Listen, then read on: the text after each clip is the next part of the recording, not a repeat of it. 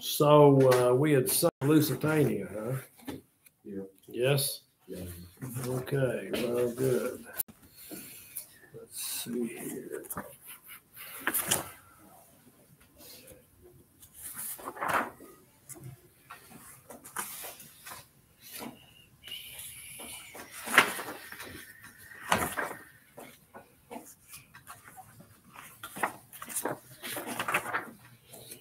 Submarine.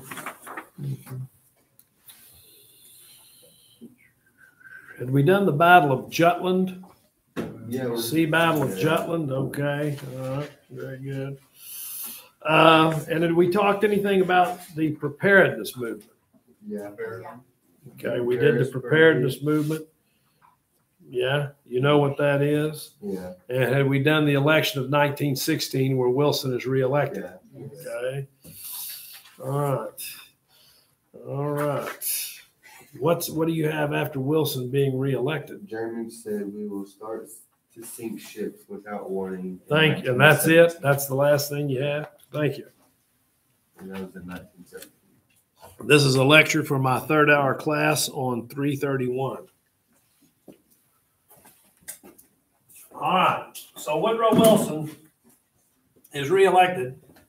Barely reelected. Wilson was he didn't have the popularity of a Teddy Roosevelt. Wilson was just sort of looked at someone, we're going to hire this guy because he can do the job, but we don't necessarily like him. But he won. And he was sworn in March of 1917. In February of 1917, got this down.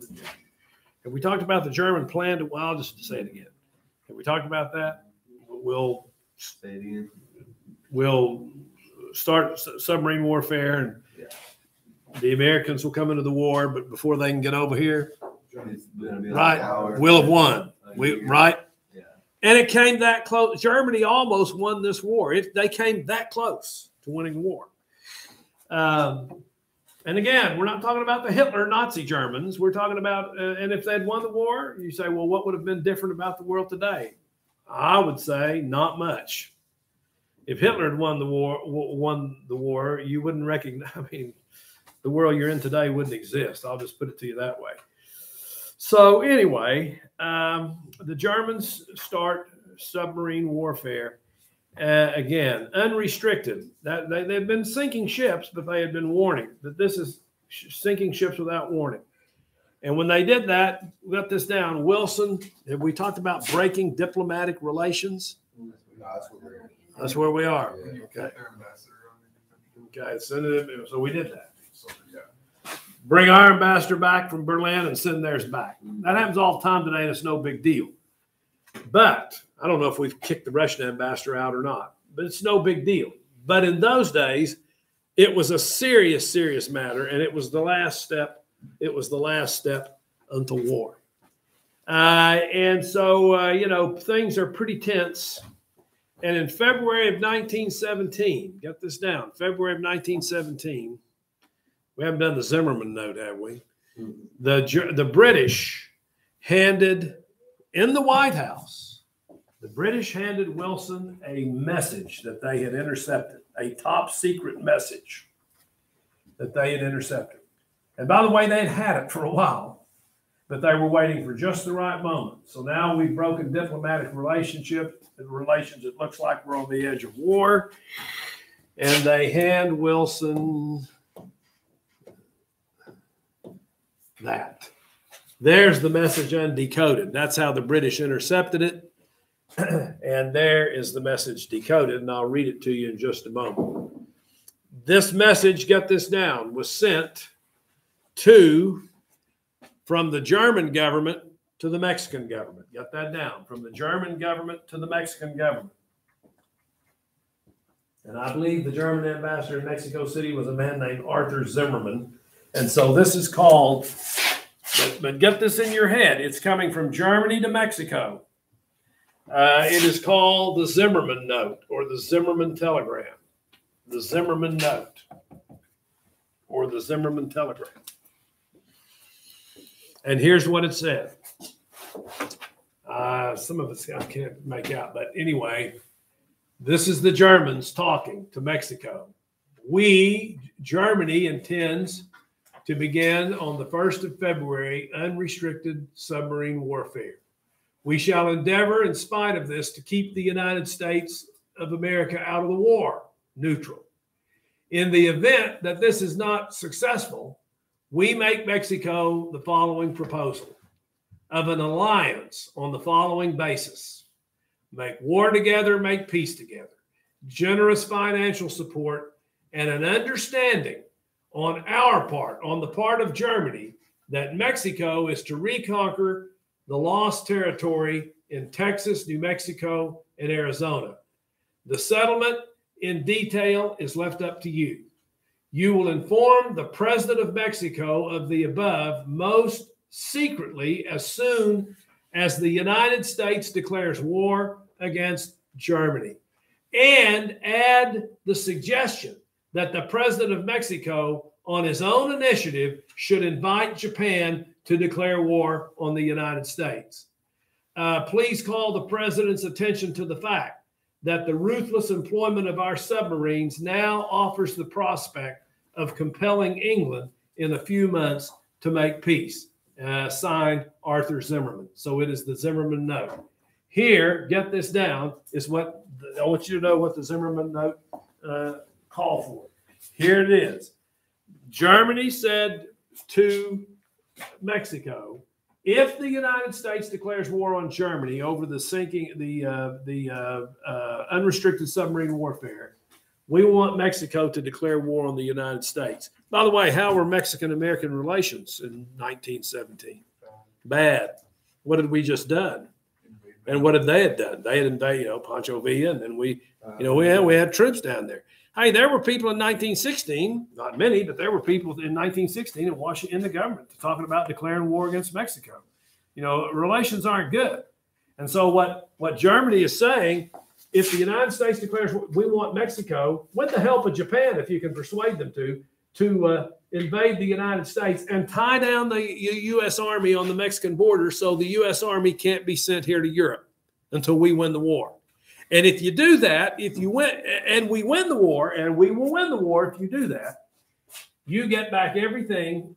Mexico gets back everything that they lost in the Mexican War from 1846 to 1848, two-year called the Mexican War. You see that? The United States took all that from Mexico. It's called the Mexican Cession. It was the Treaty of Guadalupe Hidalgo.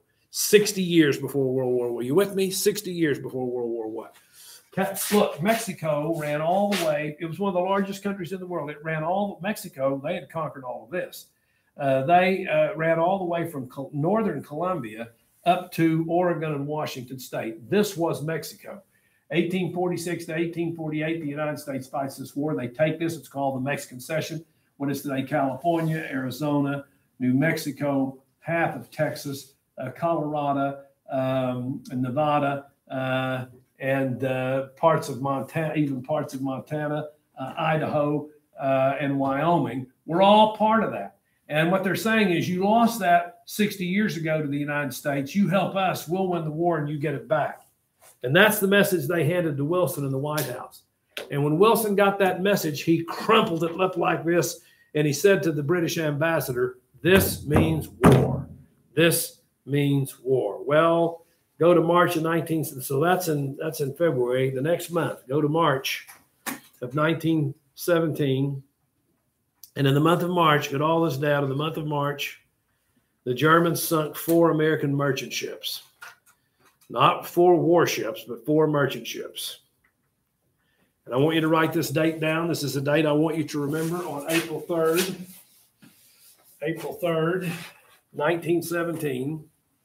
Woodrow Wilson became the first American president to appear before the Congress and ask them to declare war. Only 2 have. Lincoln didn't go over and ask the Congress to declare war in 1860. James K. Polk in 1846. James Madison in 1812. No, they didn't do that. But Wilson goes over. James K. Polk, when he wanted to go to war against Mexico, he just sent his message over and the clerk read it. But Wilson, the school teacher, he wants to appear in person. So there he is. in front of the Congress of the United States. First time that ever happened. It's only happened twice. 25 years later, Franklin Roosevelt, the day after the Japanese bombed Pearl Harbor, he'll stand in the same spot and he will deliver that speech. I've stood in that spot where the president gives the State of the Union message. I was I'm a political science minor, and when I was in school, we took a trip up to do research. Our class did in Washington and stayed there. One Oklahoma congressman named Wes Watkins, he met us in the Capitol one night to just give us a personal tour when all the crowds weren't there. And we went into the house, and he was just said, would you all like to stand up here? And so we said, no pictures, but we all stood up one at a time behind where the president gives the State of the Union message, and where Wilson was asking for war. Anyway, Wilson went over and gave his war message. Now get this down. When a president asks for war, he doesn't just go over and say, gee, boys, I want war. Thank you very much, and leave. He's got to tell them why. And so I want you to write down the reasons that Wilson asked for war. Number one, he said, and if you ever see this phrase in any of your future academic studies, always related to Woodrow Wilson and World War I. He said, number one, wait a minute, to end all war. He actually believed that by fighting in this war, the United States and the Allies would win and there would never be another war. So he said, I want this to be the war that ends all war, the war to end all war. By the way, something I haven't told you that just flittered across my mind, write this down. World War I, when it was fought, was not called World War I. Get this down. It was called the Great War. So if you ever hear the Great War is World War I. When did when did the Great War become World War I? World War II. World War II. And then you have World War I and World War II. But up until this is simply called, the men who fought in it called it the Great War. Okay? The Great War. So we're going to fight to end all war. And number two, we're going to fight to make the world safe. We're going to make the world safe for democracy. You with me? To make the world safe for democracy. Is that still true? Do we fight wars to spread democracy? Can you give me our latest example of a war to spread democracy? Afghanistan, Iraq, Vietnam. We're going to make it into a democracy. How's that working out for us? Not good. No, absolutely horrible. Not good. Because you know what? Rarely is it successful when an outside country imposes, I don't care what the government is, imposes a government on a nation.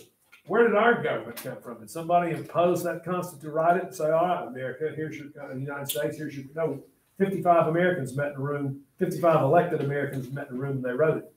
And it's been one of the most successful documents in governments in the history of the world. You know why it's been so? It's self-correcting. You can correct the mistakes. They made sure. And it's one of the most successful governments and democracies in the world. Okay, I know people that think living here in the United States, there are problems. We've always had problems. We always have to deal with problems and try and make things better. But there are people living in this country and they think they are just oppressed. This is the worst. You know, go try Iran, go try Korea, go try China, or go try England. You know, England's a wonderful, wonderful country. It's a great democracy, but they've got a class structure over there. And you talk to an Englishman, and they'll tell you that. They've got a class structure, you know, still to this very day. They've been trying to get rid of it for about 100 years, but they haven't gotten rid of it yet. Yeah. You go try some of these places. You know, when people, and there's nothing wrong with criticizing the United States when something's wrong. That's how we get better. Nobody in the world is opposed to that. When people, you know, come to me and say, "Oh, I'm just so proud. This is the word," you know, I say, "Well, you know, find you a better country. You know, we don't restrict travel. You know, if you lived in China, your travel would be restricted. If you wanted to come to the United States and study, you'd have to apply for years and years and years. That's just unheard of. To Americans, we go where we want to go. So you can do it. Just pick you out one and go there, and you might be happy and live happily ever after. Power to you. But that Constitution has provided more freedom for more people than any government in the history of the world. None other can match it. But anyway, back to what I was saying. But we are still in the business of trying to make the world safe for democracy. And so our foreign policy, write this down, we have, you know, we send young people that look like you to die in these places. to make them a democracy. We have, and Woodrow Wilson is one of my least favorite presidents, him and Thomas Jefferson. I can't stand either one of them. But, well, you know, we have a Wilsonian, and this is one of the reasons why. We have a Wilsonian foreign policy. Some people think, and we have, you know, if you think Wilson's dead, if you think his fingers are all over U.S. foreign policy today. In fact, you can't understand U.S. foreign policy today unless you understand that. But by the way, Wilson didn't come up with this whole thing. All this is a replay of a movement, and we've talked about it, that arose in this country in the 1840s. What's that called? To spread our culture and our values. Manifest Destiny. Yeah, okay. Wilson is just a replay of Manifest Destiny, going back all the way to the 1840s. By the way, is Vladimir Putin practicing Manifest Destiny? What's he trying to do? Force his culture on the Ukraine. That's exactly right. He's not doing too well, but that's exactly what he's trying to do. Yeah. So, anyway, to make the world safe for democracy. And then Wilson, after he gave his war message, he went back to the White House and he laid his head on a table in the cabinet room and he wept, okay? He wept so hard that people who were there said his shoulders were heaving, okay? Well, then, get this down. So he sent his war message. He's asked the Congress for war. Now a tremendous debate broke out in the Congress because, get all this down, the country was divided, as you know. The country was divided. In fact, while he's standing there, while that picture's being taken, those congressmen sitting there could hear out on the steps of the Capitol, there were 2,000 war protesters, that's what we would call them today, chanting, "No war." Now, they could hear that coming from the outside. The isolationists, get this down. So the country's divided. I want to get that down quickly. The country's divided, going to war. A lot of people don't want to go. And that's bad. You know, you want the country as united as it can possibly be, and Wilson is going to lead a divided country to war. The isolationists there say, don't get involved in a European war. There are a lot of Irish Americans that are there. And these Irish Americans, you know, England had owned their country for 400 years. They had constantly tried to revolt and throw the British out, and the British would come over and crush them and hang Irishmen all over the place. The Irish were saying, we're not going to go, we don't want to go fight for the British. There was a large German segment in this country. There were pacifists, there were progressives who said, if we go to war, all this money we could use to make society better will be spent to make weapons to kill our fellow humans. So the country is divided. And there's no better example of that. There's a close-up of Wilson giving his speech. There's no better example of that than this woman. Write her down, Jeannette Rankin. Jeannette Rankin was a Republican from Montana. And she was the only woman in the Congress. She was a pacifist. Pacifists are opposed to violence, including war. And the very first vote, you know, not only is she the first woman, that's a big deal, but her very first vote when she comes to the Congress, her very first vote was on the war, whether or not that she would go to war. Well, she voted, get this down, she voted against the war. I want you to just know there was Jeannette Rankin, a pacifist. I want you to know, why are we talking about it? She voted against the war. And people ask her, that's the very first vote she ever cast. And people ask her, why did you vote against the war? And she said, I am a woman and I can't go fight. And she said, I just can't in good conscience vote to send someone else to fight. So she voted against that. And this time, get this down, 50 members of Congress joined her. 50 members. They debated this war bill all day long. And they didn't vote for war until midnight. They didn't vote for war until midnight. So over 50 members of Congress, and that's a big deal, over 50 members of Congress voted against this war. And she was one of them. She was still sitting in that seat in the House of Representatives representing Montana 25 years later when the Japanese bombed Pearl Harbor. And on December 8th, Franklin Roosevelt came down and he gave his war speech 25 years after Wilson. And the the Congress voted war in 30 minutes. There was only one vote against the war in World War II. Who cast that vote? Jeanette Rankin. She was the only one to vote against it. And that time, the people of Montana voted her out of office. And so she was no longer in the House of Representatives, okay? So Jeanette Rankin votes against World War II. By the way, what was the hard vote to cast that day? Was it harder to vote for the war or against the war? For it. Yeah, everybody's voting for it. Jeanette Rankin, she votes against it. That took real courage. And by the way, to finish her off, after she's kicked out of Congress or by the voters of Montana, she continued to protest war. When she's 88 years old, in 1968, the Vietnam War is going on, and she actually led a war protest against the Vietnam War. It's fine to disagree with Jeanette Rankin. I would have disagreed. I might have voted with her in World War I. I would have disagreed with her in World War II. I think that was a war that had to be fought. But still, I respect her for the courage, for standing by the courage of her convictions. And so the nation went to war. Well, as soon as the war, get this, as soon as the war was declared, the government, I guess what I'm going to say, the government took over the American economy. If you ran a grocery store, the government told you how much a gallon of milk would sell for, or a loaf of bread. They took over the entire economy. The government took over and ran the railroads. Get all this down. The government's going to take over. Everything's going to go now to win the war. Individualism is out. If you were a landlord and you were renting apartments, they told you what the rent was going to be. And by the way, get this down. The rent won't go up as long as we're in war for a year. Rent was stabilized. You can't charge any more than this. And by the way, if you're working, you're not going to get a raise as long as we're at war. Since the workers won't get a raise, prices of groceries can't go up. Since the workers won't get a raise while the war's going on, their rent can't go up. They took over every aspect. They instituted a thing that we just went to here, daylight savings time. Daylight savings time goes to World War I. What's the purpose of daylight saving? Why do we change the clocks? By the way, they're debating in the Congress whether or not to do away with daylight savings time. There's some states that don't do it. Indiana, I think, they keep their clock the same all year. Why did they institute daylight savings time? Huh? No. Why did they institute daylight savings time?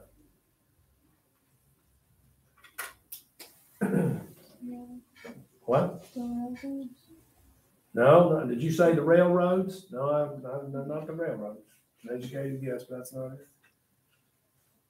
What advantage is there for the days being longer? You know, right now. Oh, longer days for what? war. Well, you can work in the dark. You know, if you work in the dark. No. But it has to do with war. You save electricity. You save electricity. You know what generates electricity or what? You save electricity. The longer the days, okay? The longer the days. The longer the days go on, the less electricity you use. And it was important to save electricity. That's why they did it. And it starts in World War I. Also, and just to show you that they have their hands in everything, not just daylight savings time, they actually, get this down, the government actually controlled how many stops an elevator could make in a building. I mean, they left no stone unturned. For example, if you worked on the 10th, here you are and you worked on the 10th floor here, your elevator might stop on the 5th and you had to go up to the 5 stories. Or if you worked on the 15th, you had to go down. It didn't stop on every floor to save electricity. I mean, just imagine it. The government suggested that we wear masks. And I thought people were going to jump off the top of the gym. Oh my God, you're taking away my freedom. Imagine that. The government controlled everything here. And by the way, unlike today, they didn't ask people. They didn't say, oh, gee, would you like to keep your prices the same in your grocery store? They said, this is what your prices would be. And by the way, get this now, I'm talking about farmers. They told farmers what they were going to plant. They told farmers, this is what you're going to plant. You don't have any question about it. Okay. Write this man down, Herbert Hoover. And then there was a big effort to save food, okay?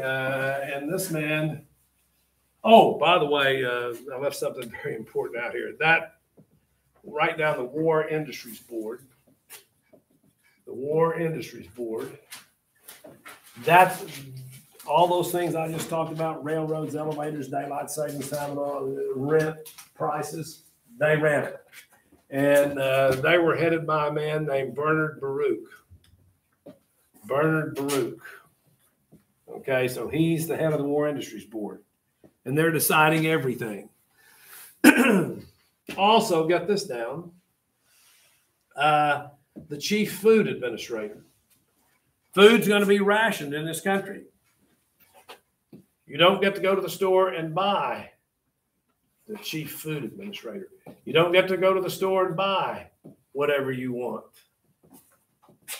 The Chief Food Administrator. And his thing was save food. The more food we save, the more food there is for the Army. And he instituted a thing called Wheatless Mondays. What was that all about? Don't do what on Monday? Wheatless. Eat bread. Write that down. Somebody said this morning, eat wheat.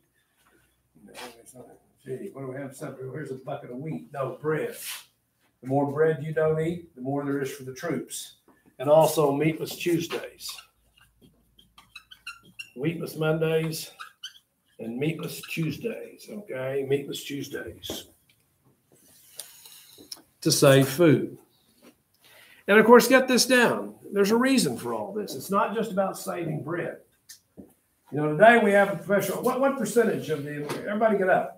Get up. Stand up. Now sit down. Oh, you look like you've been beat with a stick. Anyway. Jesus. Anyway. This is not just about saving bread and meat. Look, what percentage of the American people serve in the armed forces and protect us from all these bad guys today? There are 330 million of us. It's a real simple question. What percentage of that? How many of them are in the military? How many are out there? And by the way, just in case you don't know this, John Wayne, you're protected every day, every second of your life. There are brave young Americans protecting you, tough guys. So how many do you think there are? What percentage of us? Huh? 5%. 5%? It's like 50. 50%. Yeah, that's more like it. 75%. 75% of the 330 million people in the United States are in the military. They're in the Army and the Navy and the Marines. Huh?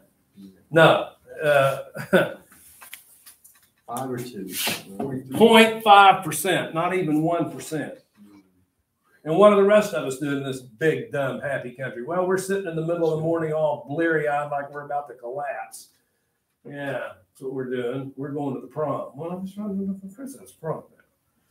You can criticize the Constitution, but prom, that's pretty, yeah, that's what we're doing. Mm-hmm. Yeah, that's about as far as our little bee brains go. And we're not going, are we? No, you're not thinking about going. You're not going to put on a uniform and go anywhere. You're just going to suck the good out of this country for the rest of your life. It's not going to cost you a thing. It's going to cost somebody else something. That less than 1%. And that's the way we do things today. We were in Afghanistan for 20 years. I'll bet you I could call a school assembly and say, and we fought a war in the last 20 years, and they just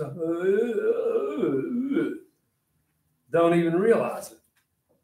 So you know what Wilson was trying to do here? All that's true, by the way. Well, that offends me. Good. I hope I offend you. You hear that out there in TV land? I hope I offend them. Maybe it'll spark their little brains to start punching. What Wilson was trying to do, very different from today. In other words, he said, we're not just going to leave war to the soldiers. We want the whole country to be involved. We want the whole country. So if you're running a business and you've got to sacrifice a little bit, if you're on the job working and you don't get a pay raise, well, guess what, big boy? That's your sacrifice in the war. He wants the whole country to come along. And it's even more so in World War II. More so in World War II. I see these when the government suggested that people wear masks. Oh, my constitutional liberty is my freedom. I'm going to jump off a bridge. You know what they told you in World War II? You know what they told you? They didn't say, would you like to? You know what they told you? They said, you're going to get 1 gallon of gas a week, Jethro. I can imagine the reaction today. Anyway, some of these people that haven't thought in their whole life beyond their own concerns, what I want, they have no interest in this country. It's amazing. Just me. Me. Yeah. Well, Wilson said, I want the whole country to come along. And that's why they did this. And to an extent, it worked. In other words, he wanted everybody. We're not just going to send an army to Europe like we send an army to Africa. Everybody's going to have some skin in the game. Let me show you why I'll never be elected to anything. I said in the middle of this Afghani war, they ought to put a 50 cent a gallon tax on gas. Oh my God, that made you twitch. You know, I could burn that copy of the Constitution. Somebody just sit there, and say the price of gas. Oh, well, that's important. Idiots. It's as far as some people's brain go, what a gallon of gas costs them. How pathetic. But I think they ought to. So all of us could feel just a little, not much, just a little bit of pain and sacrifice that those guys and gals over in the Khyber Pass of Afghanistan for 20 years were feeling. Yeah. How do you think that'd go over? You think you'll ever hear a president saying we're going to put 50 cents a gallon of gas tax on? You think you'll ever hear that? No, they're scared too. They know who they're dealing with. They know who they're a bunch of spoiled, narcissistic idiots, as they say in Ireland. Anyway, yeah. Well, Wilson said we're going to bring the whole country along, and that's why I did this. And also get this down: the war. How'd they finance the war? Huh? Well, they might have. No, taxes. We were in Afghanistan for 20 years. How did we finance that war? And we spent trillions. We spent trillions and lost. How did we finance it? Did they tax us? Yeah. Did the president get up and say, we're at war, we're going to have to raise your taxes? Absolutely not. So how did we finance it? We borrowed it. Trillions added to the national debt. We borrowed it. That's the way we work. Because they're not going to ask us to sacrifice anything. We're the American people. We just want everything. We don't want to sacrifice anything. Yeah. Well, in World War I, get this down, they mainly did it through bonds. Bonds. Do you know anything about savings bonds? Have you ever heard of that? Do you know how it works? Do you have any bonds? I don't either. I used to have some, but I don't. Saving bonds work like this. You go down to the bank and you follow her, or RMS Bank, or Merchants Bank, Farmers Bank. You say, I want to buy a savings bond, and I want to buy a $50 savings bond. You give them $50. They don't keep that money. You, as a citizen, are loaning that money to your government. It goes directly to the federal government. And there's a maturity date on it. You can say, well, I want to, buy this bond for 5 years or 10 years. Let's just say 5 years. So they give you the bond. And you take it home and put it in your safety deposit box. And 5 years from now, you say my bond is matured, and you take it back. And you say, I want to cash this bond in. And they say, yes. And the government will pay you your $50 back plus what? More interest. Huh? Interest. That's exactly right. So, bonds used to be a pretty good investment. I don't know what the rate is today. It's pretty low. But let's just say you loan the government $50 for 10 years, they might give you back 65. Okay. But anyway, the point is not how much you make in interest. It's the fact that the citizen is loaning his government money. And that's the way they finance both World War I and World War II. Now, in World War II, it was a much more massive undertaking, and there was some taxation. But both World War I and World War II, that's the way they did it. Write that down, bonds. And they had huge bond drives. Movie stars, great athletes. Do you think if Tom Brady said, I'm going to be at Eufaula High School next Monday to sell bonds, you think a few thousand people would show up to see him? I do. They'd come from all over this part of the country, maybe. Movie stars, great athletes, would go out and sell bonds, and they would stand up and give a big speech and say, I'm going to buy $5,000 worth of bonds. I want you to buy bonds. And people would buy bonds, maybe a $50 bond. You went to the movies, when you came out, there was a table in the lobby, people selling bonds. When you went to the post office over to the side, there was a people on a table selling bonds. When you went to church on Sunday, people were selling bonds. Okay, it was a way to get the citizens involved and pay for the war, and it worked pretty successfully. That's the main way in which the war was financed. Okay, we'll write this down as well. Civil liberties. Civil liberties. So talking about the war, when you're seeing how America changed rapidly once we go to war.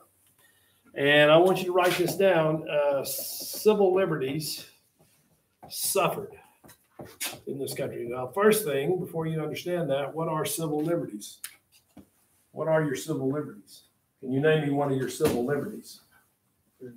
Speech. That's one. That's a big one. Expression. What? Expression. Religion. Religion.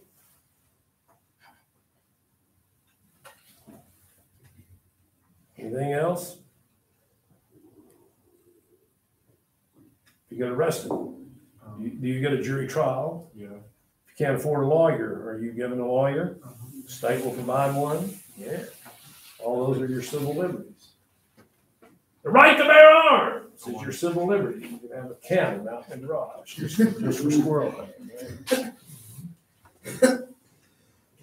Some people think that, but they haven't read this. People quote the Second Amendment all the time, and they leave out one. And I'm not going to get into a discussion about the Second Amendment. The people say the Second Amendment says I can own any gun I want. That's just so wrong. They leave one word out in the Second Amendment. Read it closely, and they say, "What's the second? The right to bear arms." You better read that again, Jethro. Anyway, but those are all your civil liberties. And so, what do I mean by when I say during World War I, civil liberties suffered? You didn't have any of those freedoms. What? You didn't have any of those freedoms. Did you say you didn't have any of those freedoms? Well, you had, but they were. Get this down. You're right. Get this down. A lot of civil liberties were restricted by the government. A lot of civil liberties were restricted by the government. In other words, get this down. Before the war, we debated. There were people for it and there were people against it. We debated the war. But once the war starts, the attitude of the government is the debate is over. Get this down. You should, if you're a real American, you will support the war. And if you don't support the war, what does that mean? Yeah, and more than that, you're not an American, and you just may be what? A traitor. Working for who? The Germans. You may be a spy. And just know this, little man, we're going to find out where you are, and we're going to put you in jail, or we're going to deport you. You like Germany? Go there. Does that sound like the America you live in? You stand up and say the war in Afghanistan is wrong, yet we're not going to jail? Huh? We're going to Afghanistan. Yeah. Yeah. If you were, get this down, there were people that were communists, members of the Communist Party. You're in trouble. There were people who were socialists. You're in trouble. If you were a pacifist, you're in trouble. Huh? That's a bit excessive. Pacifist. If you're a pacifist, you're in trouble. Or if you are a conscientious objector, write this down. Conscientious objector. A conscientious objector is someone who says, when they are called to military service, they say, my conscience keeps me from fighting. I can't do it. And there's some people who are sincerely, or who are Quakers throughout history. Their religion teaches them not to, although some Quakers have fought. Have you seen the movie Hacksaw Ridge? Okay, that young man was a conscientious objector. I don't know. Just a second. I need to see Whitney, Kev, and Jake buried in the office. Was he a Quaker in the movie? Okay, and of course, but he said, I can't fight, but I want to go and serve my country. He did, and at the Battle of Okinawa saved many, many lives. So some of them are sincere, but if in World War I, once the war gets started, you say, I'm a conscientious objector, what do people say? You're just using that as an excuse. Really, you're what? You're a traitor and a coward. You're a traitor and a coward. If you're in a minority group, get this down. If you're an African American, if you're a Roman Catholic, if you're not part of the majority, just write it down like this. If you're not part of the majority, you could be in real trouble in World War I. And we will talk further about that after your test tomorrow. If you're late, tell them that I held you over. If they need a phone call or a note, just let me know. If you need a note right now, let me know.